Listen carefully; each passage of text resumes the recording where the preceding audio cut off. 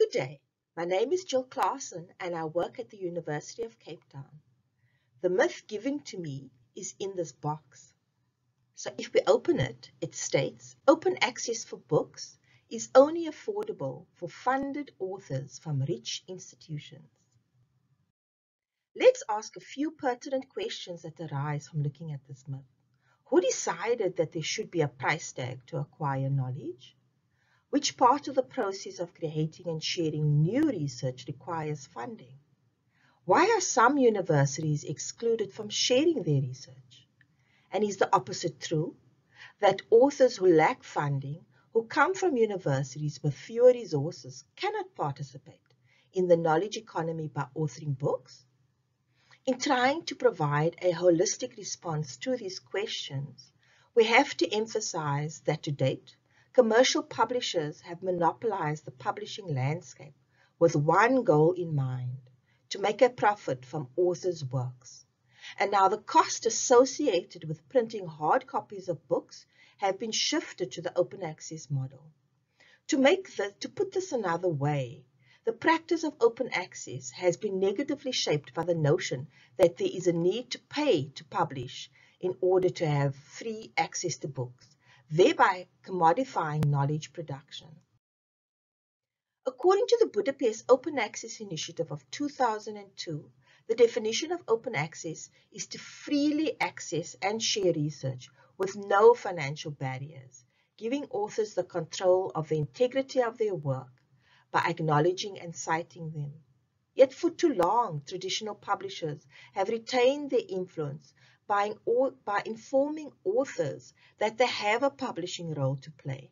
And the way they add it is to provide value to the author's scholarly work by upholding research quality through the peer review process, the infrastructure that is used to preserve their work, and the fact that they understand the selling market.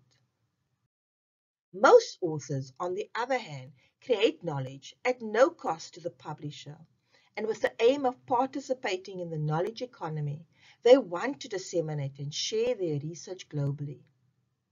Peer reviewers, who are the research peers, do not charge fees for their work.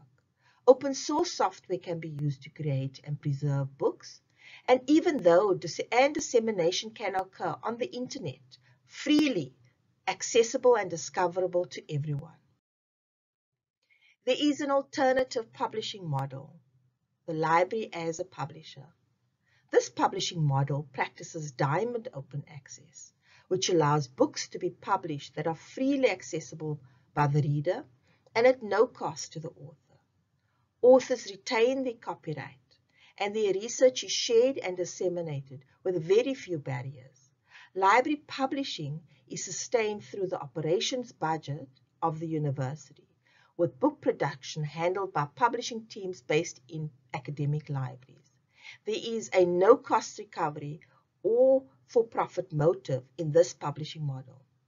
What's more, by publishing books open access via the library as publishing model, authors can focus entirely on the process of creating new knowledge without compromising on academic rigor.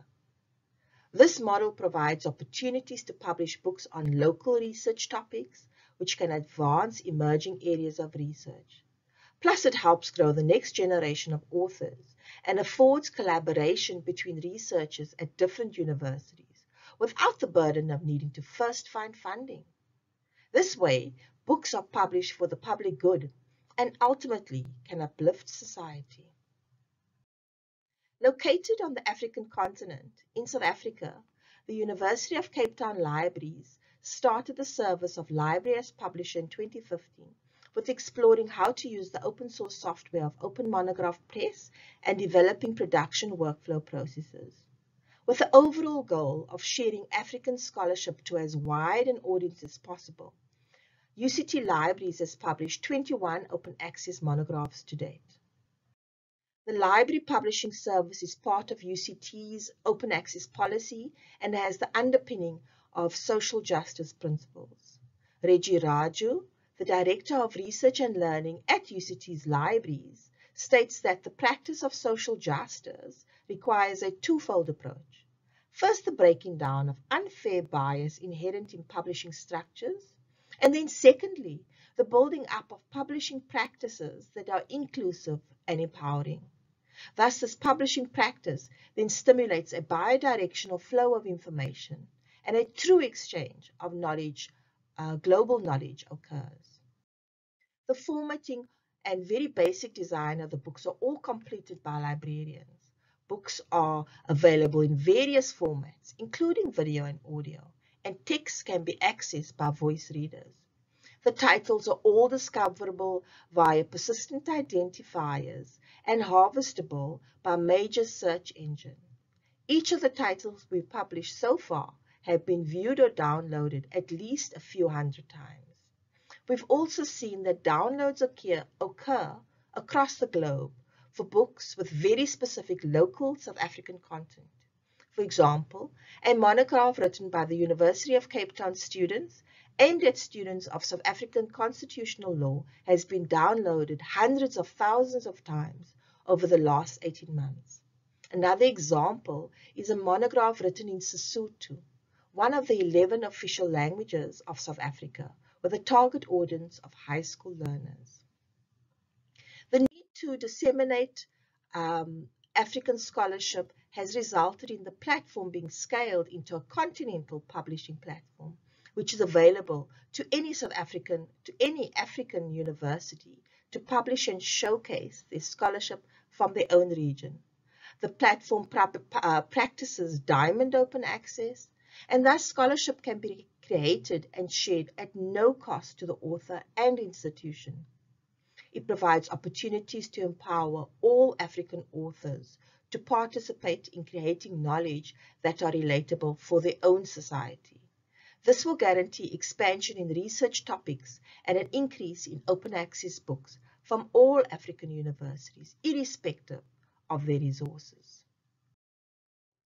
From the argument presented of using the library as publisher model, it has proved that open access publishing is absolutely not only affordable for funded authors from rich institutions. So that's another myth about open access publishing that has officially been busted.